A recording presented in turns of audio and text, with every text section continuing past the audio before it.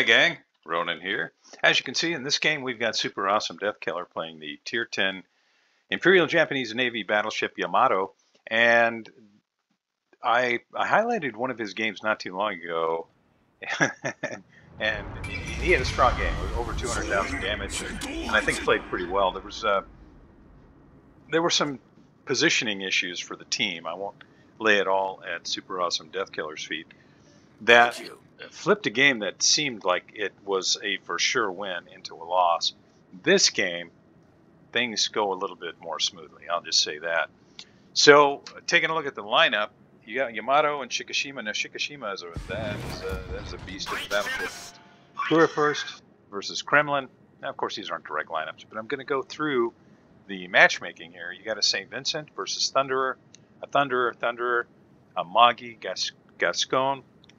I give the edge there to Gascon, although Amagi does have really good guns for a Tier 8 battleship in the tech tree. Des Moines, Worcester, Venezia, Hindenburg, Johann de Witt, Carnot,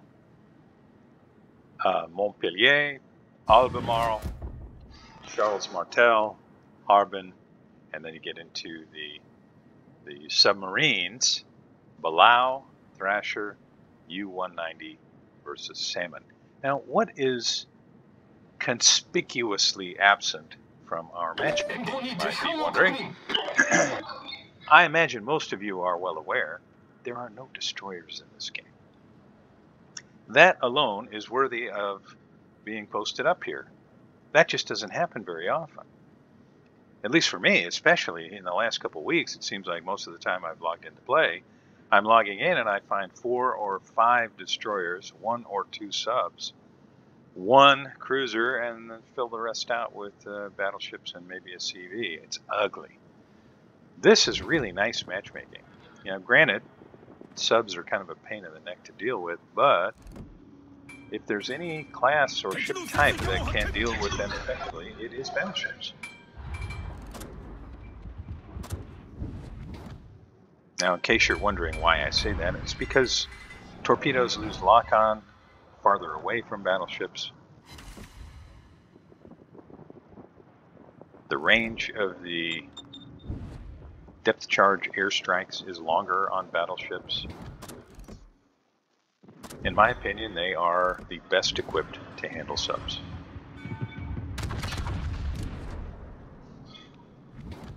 So here we are in the early going, not quite 3 minutes in, and our hero is putting some shots out on Worcester. Worcester is trying to get out from underneath of him, and he does.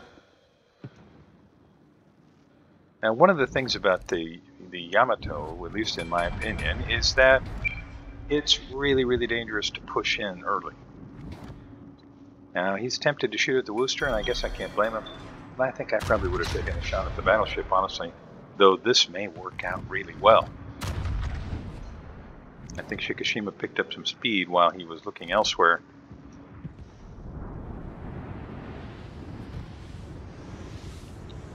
And so a miss on the Worcester and 1 overpen on the Shikishima, but it's still really early, really early. And there's a broadside Hindenburg at 17 clicks, which for the Yamato is mid-range. Gets all the guns away. It's looking to see where the Shikishima is aiming. Nice shot, a little over 11K there. You can see some submarine torpedoes coming in. And it looks like our hero intends to put shells on Shikishima now. But he's gone dark. So, nope, detected again. Shells out on a broadside Shikishima, malicious eagle. Taking a big risk there. But those shells fall short and only 9,500. So a little over 10,000, 11,000 damage on a broadside Shikishima. And at this point, super awesome Death Killer is fully broadside to the Shikishima. And shells are on the way. Yeah, 36,000 plus damage. That is the threat of the Shikishima. Super Awesome Death Killer, seeing whether he can return the favor as he does what he can here against that submarine. 18,000, half as much damage, but still a nice smack. Thunderer now pushing into the thunder zone of Yamato's guns. Yeah, that 36,000 HP shot really hurt.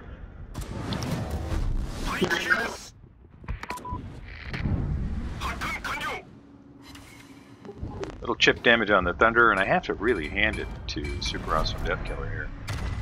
Staying aware of where the sub is at and finishing him off. Really nicely done. So we're 5.5 minutes in, and Super Awesome Death Killer's taken out the Salmon, and Cool Hand Joe 11 in the Kurfürst finishes off the Shikishima.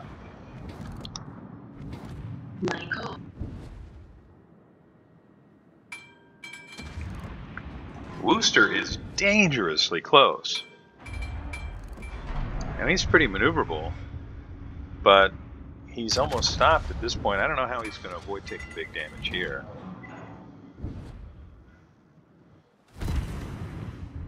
But he does. I mean, it takes a little bit.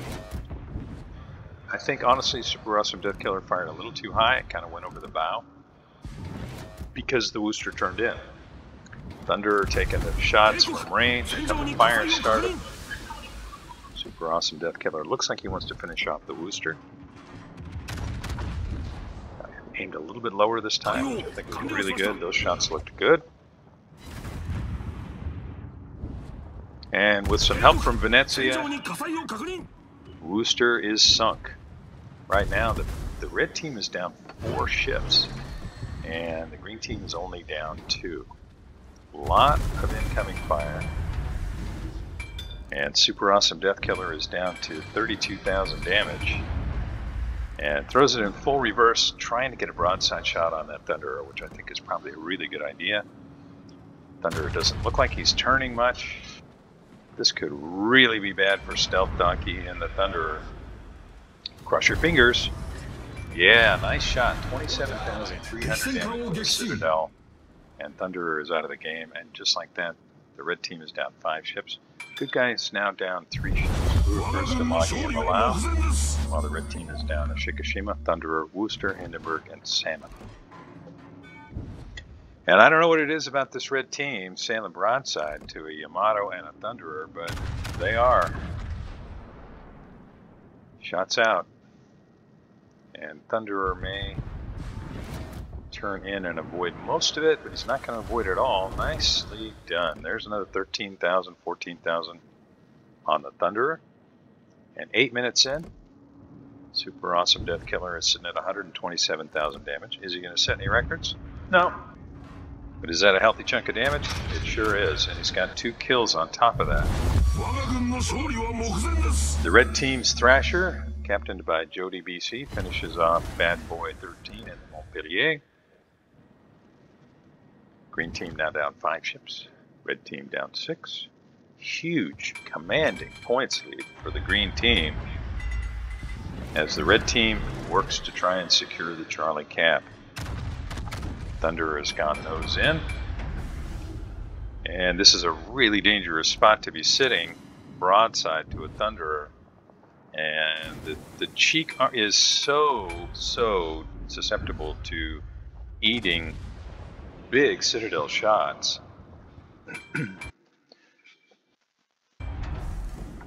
Yeah, is he gonna have the time to get this shot away? I think he might. Yeah, that's gonna hurt.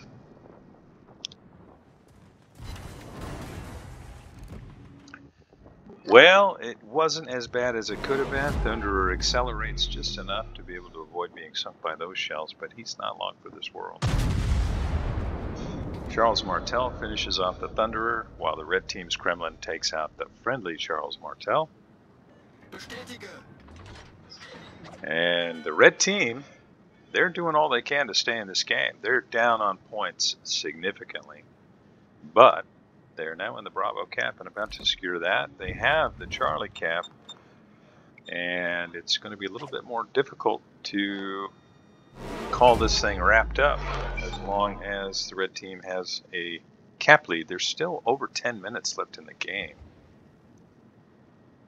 And Super Awesome Death Killer is positioning to try to get shells on the Kremlin. He had to choose between running north and going around that island or going bow in to try to get a shot on the Kremlin. But the Kremlin, he's almost stopped, and he's beginning to turn his nose in now. Kremlin may be putting shells on the Venezia if he's detected. Venezia's in trouble. I hope he goes dark, because if he's still firing, he's got Gascon on one side, Kremlin and Carnot on the other.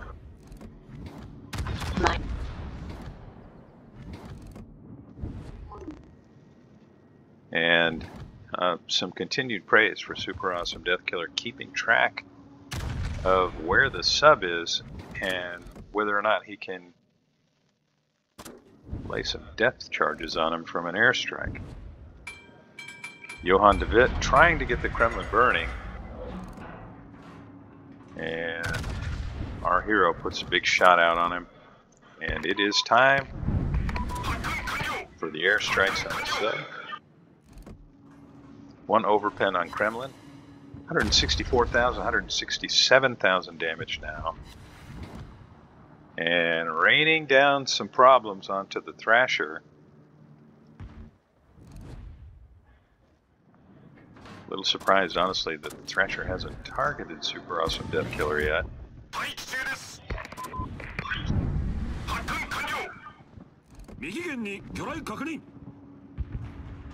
The U-190 finishes off Thrasher with a torpedo. Nicely done. Good guys now have 5 ships. Bad guys are down to 4, but the bad guys do have 2 caps to the 1 green cap. I think if the red team loses another ship first, this thing's probably in the bag for the green team. 173,303 damage for Super Awesome Death Killer. Carnot is pushing in, and he's going to be showing a lot of side. He's trying to shorten that angle now, but it's still a lot of side for these big shells, and I think this might be it for Carnot.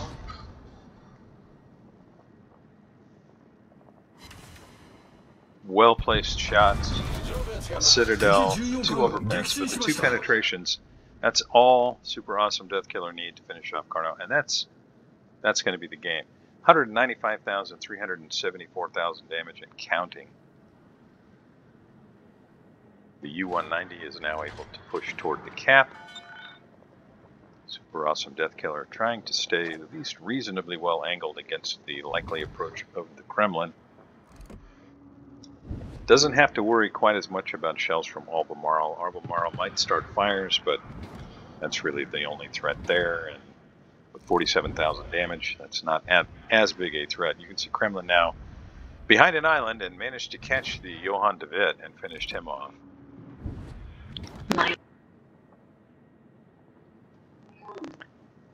Super Awesome Death Killer now apparently deciding to go after the Kremlin. I think that's smart. I would probably just keep my guns targeted to the right.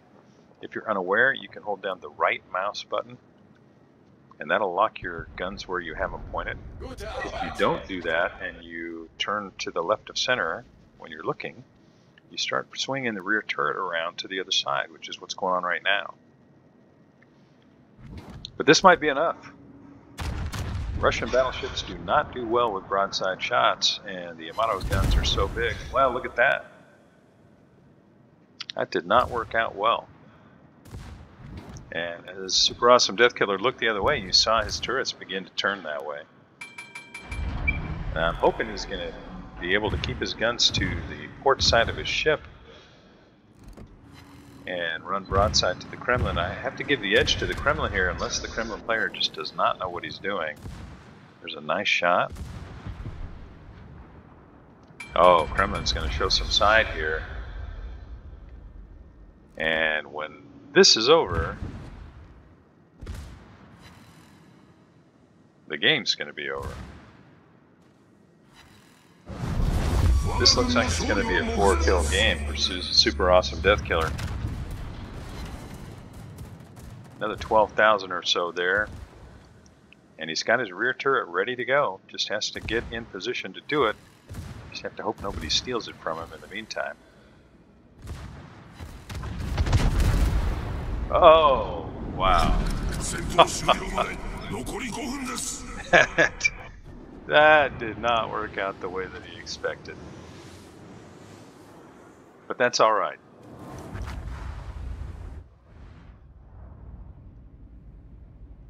So, 77 shells on target. 2 floods, right? That was for the airstrikes, right, with the depth charges. 11 incapacitations, 5 depth charge hits, 3 ships sunk, 2 citadels, some awards. Great game. 227,689 damage. And there it is, the victory. Well played, Super Awesome Death Killer. It was a fun game to watch. Yamato in capable hands is always fun. Confederate. There we go through the details of the damage and how it accrued. 2635 base XP. Hats off to Mokan Zoo in the U-190. Absolutely phenomenal game. And our hero put shells on a lot of things. A lot of things. All in all, very solid game.